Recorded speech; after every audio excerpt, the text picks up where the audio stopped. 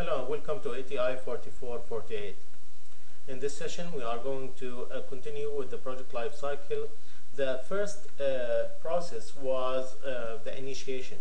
The second process is the planning process.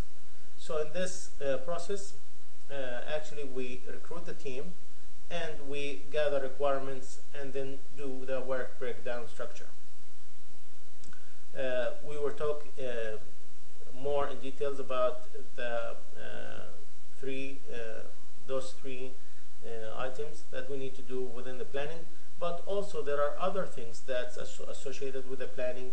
So the planning will continue in chapter 4, where we start talking about the schedule and how to estimate the time. Then in chapter 5 we talk about the cost, and also that's in the planning section.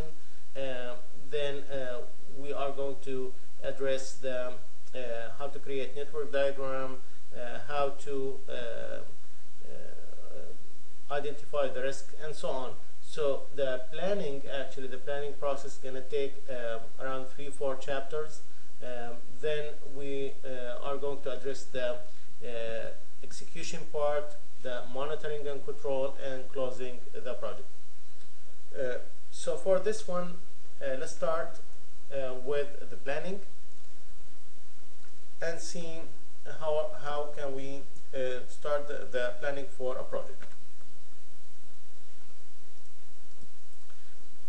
In this chapter, we'll identify the team members, develop communication plan, define and record project requirements, and then create the work breakdown structure.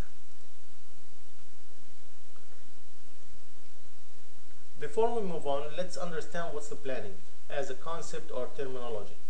The planning is to develop a project plan that meets the condition of satisfaction as negotiated between the provider and the customer, and as described in the project overview statement. So it should be documented as a contract between the organization and their customer or their client that requested the project. There are lots of factors that's important in the planning, or why do I need to do planning, but I will concentrate on 3 of them, which is reducing uncertainty, increasing understanding, and improving the efficiency. Not to mention, the quality, the cost, the utilization of resources, and other important things that's related to the planning. But like I said, just I'm listing some of them and not mentioning all of them. So you can actually read more about the importance of planning and how it organizes the project execution.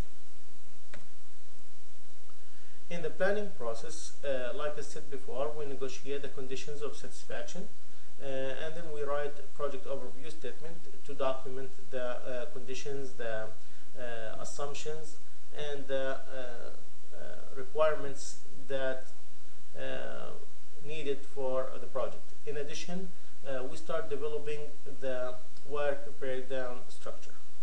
The work breakdown structure is the activities, the group of activities needed to accomplish the goal or the project objectives.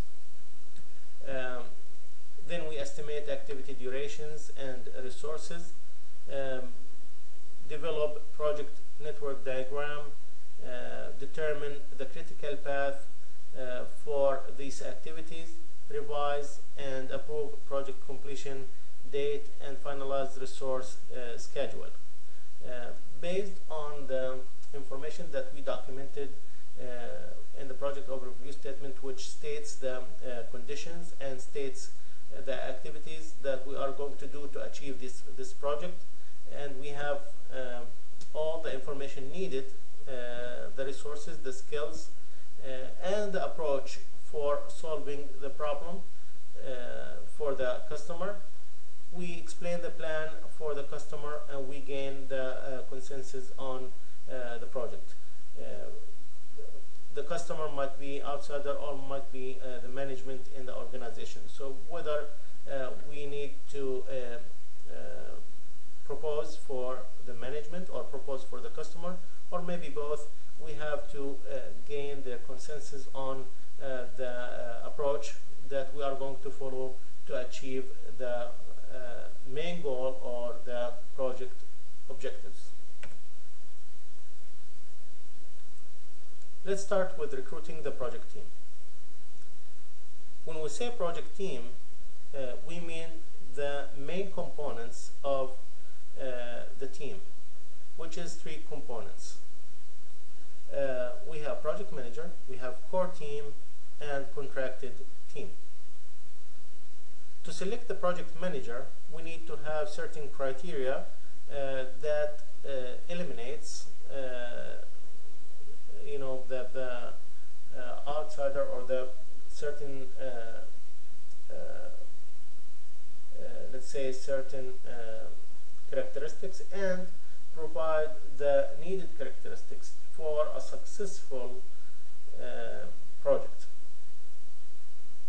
Usually we look at the background and experience of the project manager and their ability to lead the team and provide strategic experience for the team, in addition to their technical experience in the area of the project. Also, they need to have interpersonal competence, and then of course the managerial ability that they need to have to run the schedule, the money, the cost, and the project overall reporting, monitoring, and controlling system. For the core team, also we need certain criteria to select the team members. We need commitment, we need shared responsibility. The member need to share responsibility with other team members.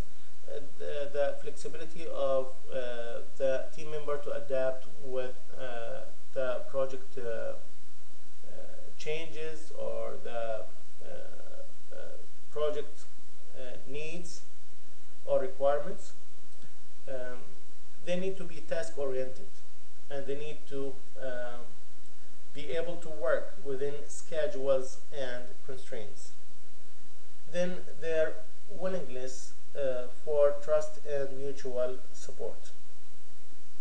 Not only task oriented, but they should be also team oriented, because they're going to work together on finishing the product or the service needed for the project. They need to be open-minded, and they need to have the ability to work across structure and authorities, then the ability to use project management tools. The project team responsibilities is to select appropriate processes required to meet the project objectives, and then to use a defined approach that can be adopted to meet requirements. Then to comply with requirements to meet stakeholders' needs and expectations, and of course to balance the competing demand of the triangle that we studied at the first chapter, which is the scope, time, cost, quality, and resources, in addition to the risk produced by or associated with the product or the service. So we need to balance that triangle to make sure that all factors are in balance. If I don't have the needed skills within the organization, or I have shortage, then I need to contract a team. And to contract a team, I need to brief them with the problem and their role. I need to identify the priorities. If they are working on more than one project or many projects, I need to identify or define my priority for my project. so they will not leave me or give me a short time or give attention for a short time to my project versus the other projects that they are working on. And the quality must be based on the project criteria or certain criteria that the project manager should provide for the contracted team, and should not accept the project or the outcome if it was not complying with the conditions or the constraints of quality that's being provided by the team or the project manager. The problem with those contracted teams that most of the time they require supervision from the organization team. So we need either the project manager or one of the team members to supervise their product, because you don't need to repeat the work that has been done all over again if they did not succeed in submitting the proper work or the quality work that was required from them. How can we identify the contracting team? We have certain process to do that, and the steps in the process is to identify the needed skills, number of resources, and time frame. What kind of skills do I need to accomplish the project, or I'm missing from my organization? I have shortage, and how many people do I need, and within what period of time? Then we list the companies that are specialized in this area, and we invite them for the proposal. Then we write a request for proposal for each company or for the selected companies, and we would like each one of them to submit a proposal on the method or the solution that they would like to follow to assist us in solving the problem with the skills that they have. Then we establish a selection criteria for selecting the vendors. If 3, 4, 5 companies submitted their proposals, we need to have certain criteria to select from the 5 the appropriate contractor or the skillful contractor that will work with me on that project. Now remember that when I select the contracted team or company, one of the things that we look at is their history, their reputation in finishing projects, in commitment, in quality, and based on that, those might be the criteria, one of the criterion that we need to document or use to select those vendors. We distribute the request for a proposal, evaluate responses, and reduce list to few who make formal presentation. So if I have 3 of them that was successful to submit request for proposal and are good companies, 3 of them, then I need them to make for me presentation, on-site presentation. So their teams will come and start presenting for me how they can solve the problem and what are their experience in this area and their reputation or their history, the quality, in addition to the investigation from the company itself on their history. And then we choose a final vendor to prepare the contract with them and then execute the contract or the start of the work. Sometimes might not be a request for proposal. It might be just request for information. Or if I need equipment or material, then it will be request for a quote for the equipment, material, or labor installation of those equipment within the project or in a certain area that's related to the project. So the types of proposal are request for information, which is just looking for information, request for proposal, which is looking for a solution for a problem and the price to solve such a problem, and the request for quote when I'm searching for material and maybe labor associated with material or the equipment and the installation of the equipment. For the contracts, we have 4 types of contracts. We have the retainer contract, which is pay the contractor a fixed fee per period. So we don't have an end date that's specified for this project, and can be terminated when service is no longer needed. And usually this type of contract works when I don't have end date for the project. I just need to finish doing something, fixing something. For example, if for the oil spill in the Gulf, this is a good example for a contract that I don't know when it's gonna finish. All what I need is to stop the leak from the oil. So if it finishes in 6 months, that's it. If it finishes in 9 months, that's it. But I need to stop the leak. So that contract is concerned as a retainer contract. And then we have time and materials. Detailed specification is not available, but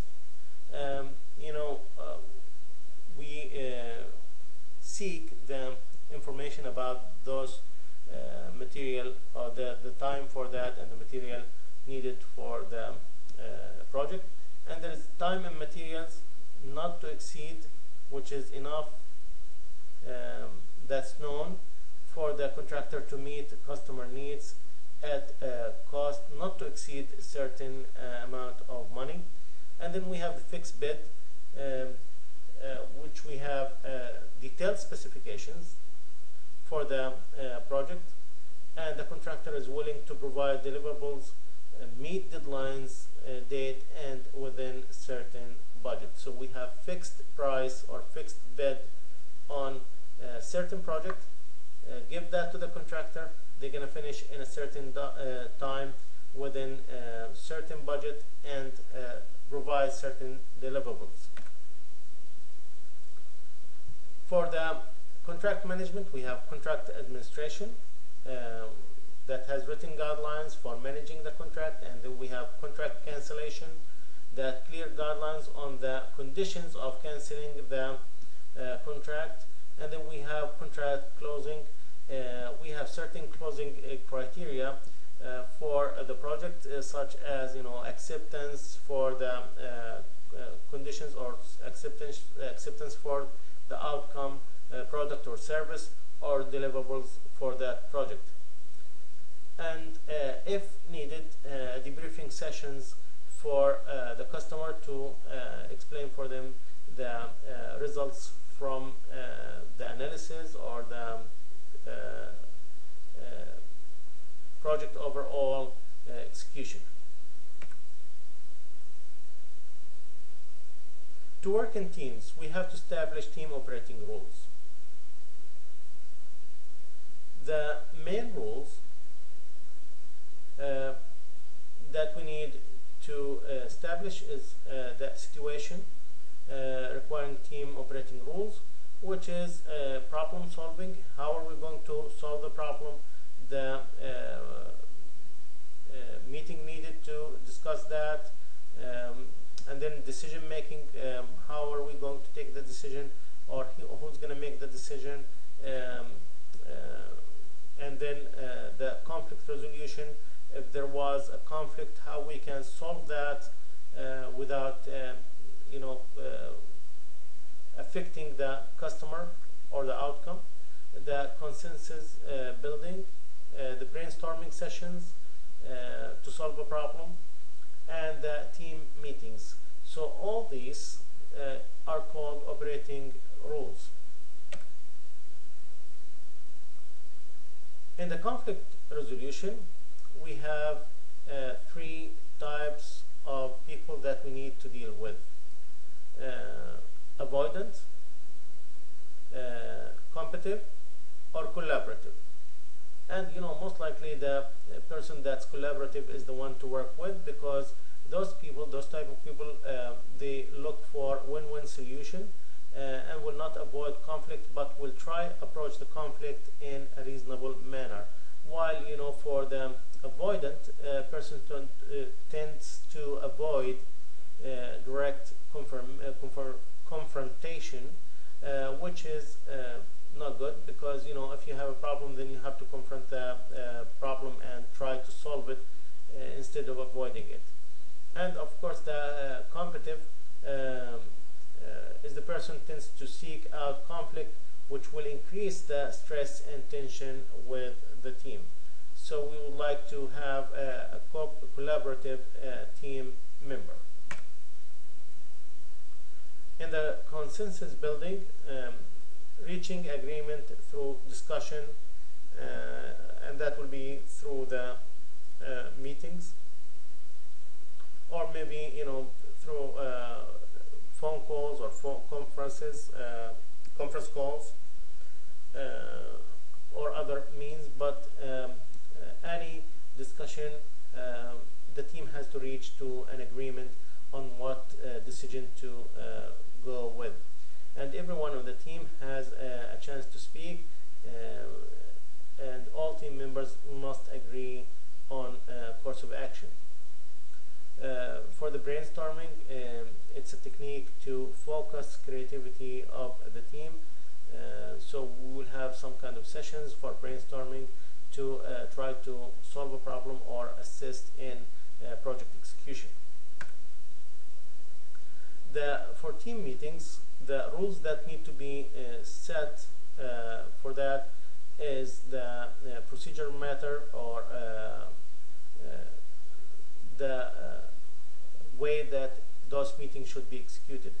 How many times, the agenda preparation, the meeting coordinator, who's going to be the coordinator for that meeting, and the recording and distribution of meeting minutes, whether via email or document sharing server, certain area, shared drive, whatever, but the meeting minutes has to be distributed and shared and recorded for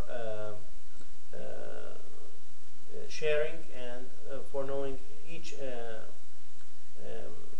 member what needs to be done based on the meeting. For the types of meetings, we have daily status meeting, which can be short, just to give the daily update. Problem resolution meeting, if I have a certain problem, then I need to call the team to start looking into the problem, what will be the resolution, what will be the method or the approach that need to be followed to solve such a problem. If I need external help, then I need to identify the external help needed, the skills needed, and then if it's a big problem that needs a contractor, then I will identify a contractor with the processes or with the procedure mentioned before for a contractor. And then also there is a project review where usually it happens as a brief for the manager, just to update the manager on where everybody is. For the communications planning between the team member and between the project manager and the customer and the stakeholders, we have timing, maybe too soon, and the information will be forgotten, so it's not good to have communication with the customer too soon or too late, and the information will not be useful for the situation because it's already passed or too late. The content, we need to determine what kind of information the team members need to be successful, and we need to identify the channels. Is it better to be face-to-face, or video conferencing or phone call conference, we need to see if maybe the email can be considered as a mass email that can be sent to everybody. The tone in the email is very important, and of course the quality of the writing of the email, it's very important. Then we have written materials, documents that can be submitted like reports or other written materials, and then phone call, just person to person, or the project manager with one of the team members. So those are the type of communications planning that we need to look at. Also, we need to look at how to communicate with the sponsor. Before we do that, we need to identify what kind of information needed to be communicated, and then communicate on a regular basis. The upward communication, professional challenges with the management should be communicated to make sure that they provide for the team the means to move forward without any problems. And also they need to address their concerns and feedback. Downwards communication, the team would like to have recognition if they do a good job, and also they need to know what's being expected from them, and feedback too. Communication with other stakeholders, also we need to verify the needed information for the stakeholder, because each stakeholder is requesting different information than the other. So it depends on who's the stakeholder that I'm talking about. So we need to verify the information and communicate on a regular basis. After we identify the team and we created a communication plan between the team members and the customer and the stakeholders, now we need to gather requirements. Requirements are things that we should discover before starting to fully design, build, or execute a project. The types of requirements that will be associated with the project are either functional requirements, or non-functional requirements, or global requirements. The functional requirements define what a system is supposed to accomplish. The non-functional requirements requirements that specify criteria that can be used to judge the operations or the operation of a system. For the global requirements, it's more of a global level. What kind of requirements is needed to communicate with the world, the whole organizations, or the other companies across the ocean or across the world from us. What kind of requirements are needed to get the material, send the material, or communicate with those people, maybe suppliers, maybe providers, maybe even customers. And then the project constraints.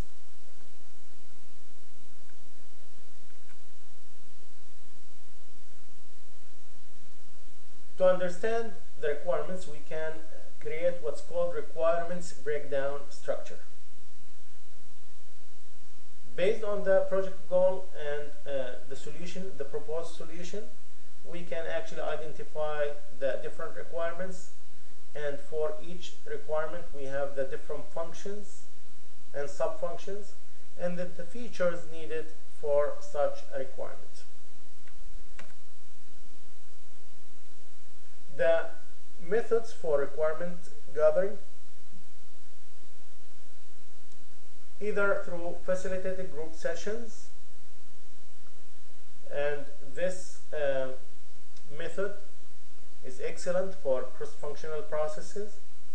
Detailed requirements can be documented and verified immediately, and resolves issues with an impartial facilitator. But there are some risks associated with that. which is the use of untrained facilitator can lead to a negative response from users. And also the time and cost of planning executing session can be high. We can use also prototypes, and that's innovative ideas that can be generated. Users clarify what they want. Users also can identify requirements that may be missed. Customer focused. It's an early proof of concept for the product or the service, and stimulates thought process. Now the problem with that, or the risk associated with that, the customer may want to implement prototype, which is difficult to know when to stop, or if the prototype is working properly or not. It needs also specialized skills to achieve that method, and it doesn't have documentation. Since I have prototype, usually they don't have any documentation for that. The third method, interviews. In this method, the customer actually will be participating, or the end user will be participating in those interviews, and there is a high-level description of functions and processes that's provided by the end user. The problem with that, descriptions may differ from actual detailed activities, and without structure, stakeholders may not know what information to provide, so the size of information will be a lot or huge, and we need to filter the information needed, and it might not be correct since we have lots of information that's being gathered and not specific to what we need. And then real needs ignored if analyst is prejudice. The fourth method is the observation, where we can just observe the current situation. It's specific and complete descriptions of the actions provided. It's effective when routine activities are difficult to describe. Sometimes when you go to a manufacturing company or assembling company, the employee cannot describe the procedure that they do for you, so it's good to observe what they do to learn the current situation and the problem that they have. The risk from using this method is the time consumption that will be associated with the observation. You need to have people around the same time of the employees, watching them, observing them, maybe documenting that either with digital documentation or videotaping. It's confusing and conflicting information that must be clarified, and then there is a misinterpretation of what's observed if the person that's observing doesn't know the process or doesn't have experience in that process. The fifth method is requirements reuse. In this case, the requirements are already existing or exist, but we can reuse it based on the new project. Something, the same project or similar project that's been done before, we know the requirements, then we can reuse the requirements. The requirements usually are quickly generated and refined. The redundant effort will be reduced at that point.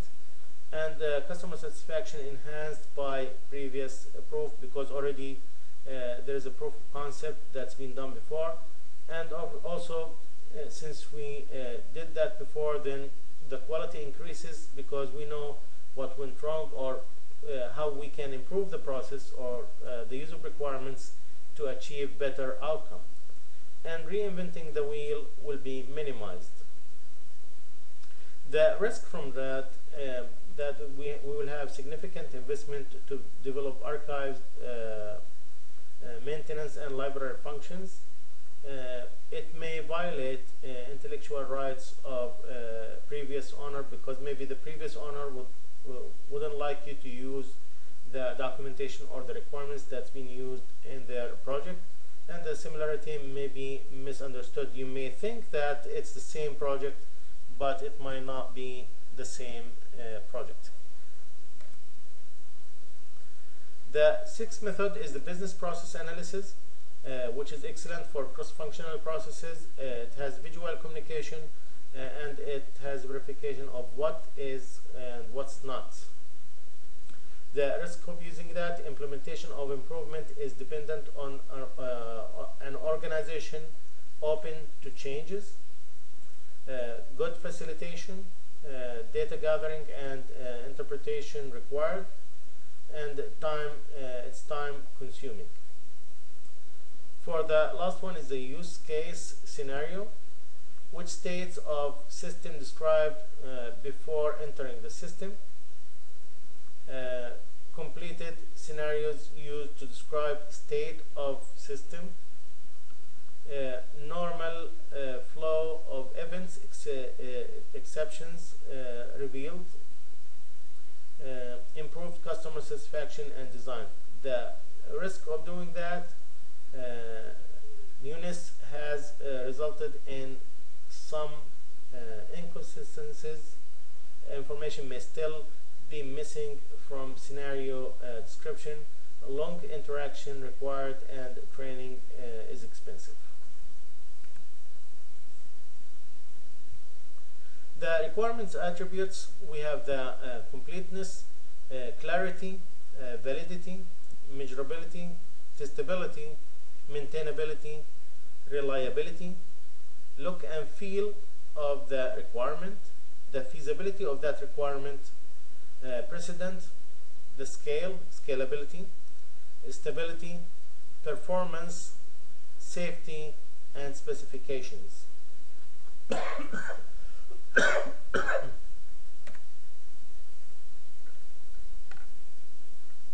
After we're done with requirements, identifying the requirements, now we need to identify the activities that's needed to achieve the project goal or the project objectives. So we need to create what's called work breakdown structure. The work breakdown structure is a hierarchical description of the work that must be done to complete the project as defined in the project overview statement. The inputs for that is the project overview statement and the requirements document that we just created before. The terms that we use within the work breakdown structure are the activity. You will hear the word activity or task a lot, and you will hear the word work package. The activity is the chunk of work. The tasks is a smaller chunk of work.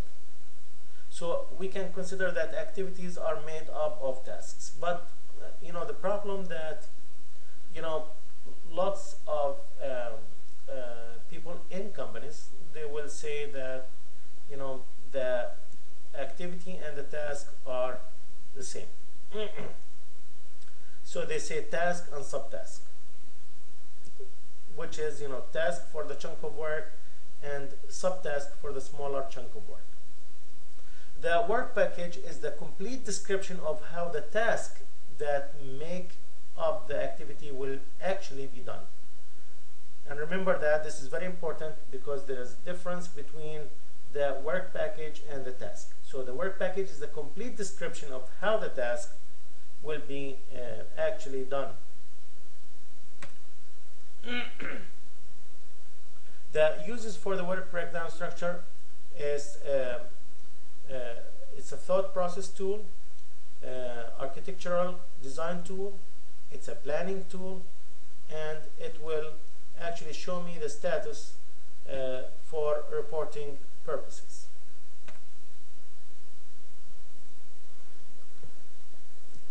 How to generate the work breakdown structure? To generate that, we need a certain approach. We can follow either a top-down approach or bottom-up approach. For the top-down approach, it starts with the goal and continue to partition work until it has been sufficiently defined. For the bottom-up approach, the first level tasks are identified, then groups are formed around first level, so we can categorize or group the tasks within a main task, and then those group of tasks can be under activity and the group of activities under a process. So we can go from bottom up in the work breakdown structure.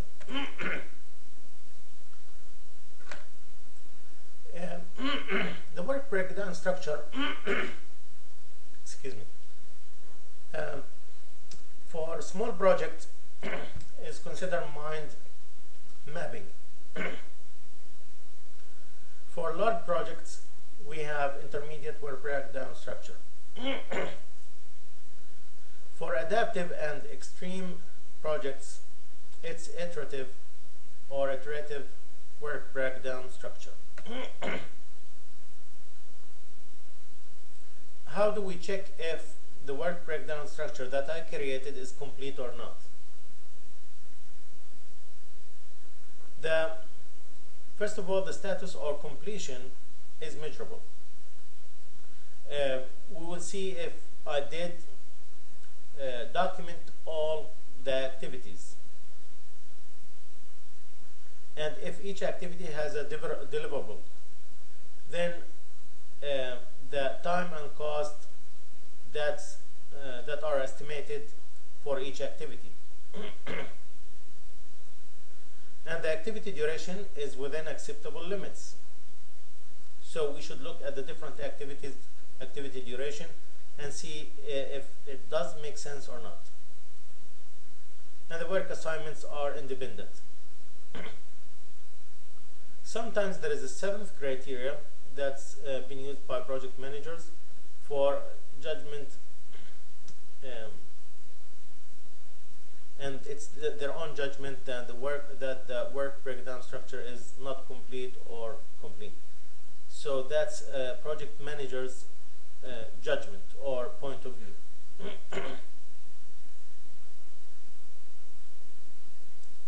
Exceptions to the completion criteria rule: stopping before completion criteria are met, and decomposing beyond completion of the criteria.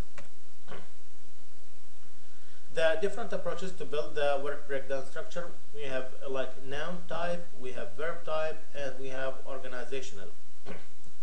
For the noun type, in terms of the components of the deliverables, physical decomposition or functional. For the verb type, in terms of the actions that must be done to produce the deliverables, and this is the most used. Usually you say design, build, test, implement, provide, define, identify. This is the most common one, the verb type. And the organizational type has the geographic, departmental, business process. This is an example of work breakdown structure, and this is called Ch3 structure. This is construction of a house, and as you can see, we have the different activities or processes or tasks, main task, and the subtask, and the work packages for each subtask. So those are the activities needed to construct a house. And this is called a work breakdown structure, where it breaks down the activities and show what needed to be done to finish the construction of a house. But in this one, maybe it doesn't show the sequence of events, which one comes first.